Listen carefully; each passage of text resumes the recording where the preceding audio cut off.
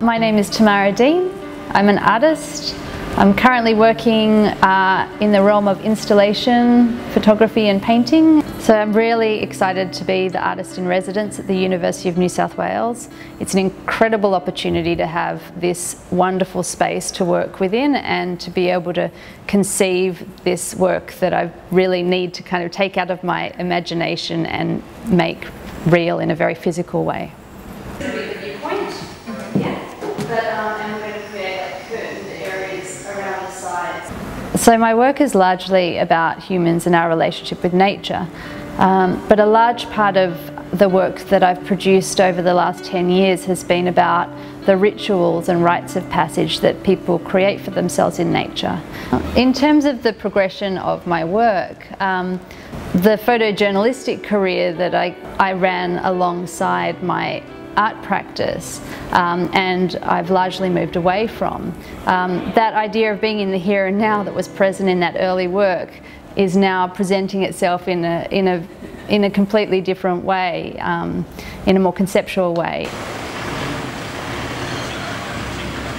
This particular work came about because I did an artist residency in upstate New York, and I made this work called The Artists, and I thought it was a really great opportunity to talk to people about the way they felt about nature. So I found that largely most people felt that it was a spiritual experience, but not in the traditional sense of spirituality, more in the sense that in this incredibly technologically saturated world that we're in now, it was about arriving in the here and now. And that's how I came to the title of this particular work.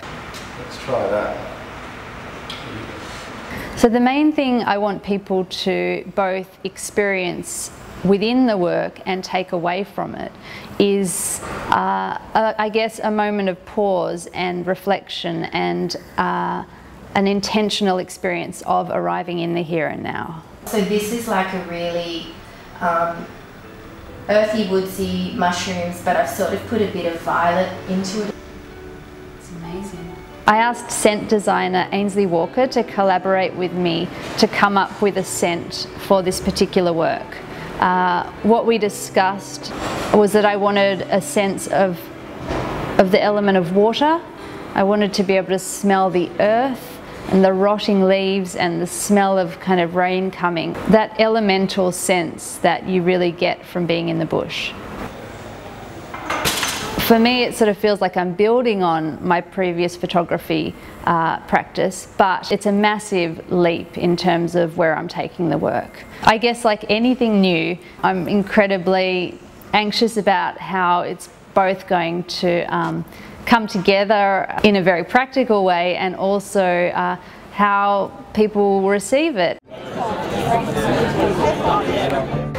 So the installation is a space as much as it also is an experience. So from the moment you arrive at the door and enter sort of a darkened space, you're having to kind of engage with the work, because there'll be a scent which is imbued in the air, which is supposed to start registering or, you know, imbuing your experience of the darkness.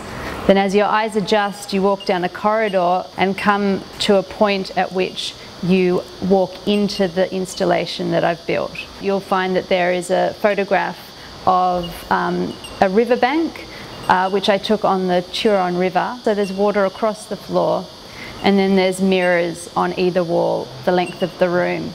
So the effect being, when you walk out into the centre of that space, both the image in front of you and your own reflection are projected into infinity. So what I'm trying to achieve there is to play into the idea of being in the here and now in infinite time and space, but also the reflective quality of being in nature. It's a mysterious trip. It's very mystical, very calming. You feel you're in a wonderful sort of sacred place. I've come out of seeing that feeling that, you know, it harks back on my own time living in the bush, you know, that smell after the rain and the impending storms and the feeling that the bush is talking to us. I loved it. I like quiet works I like entering into an environment. I love the senses, especially in my old age. I like quieter works which I can...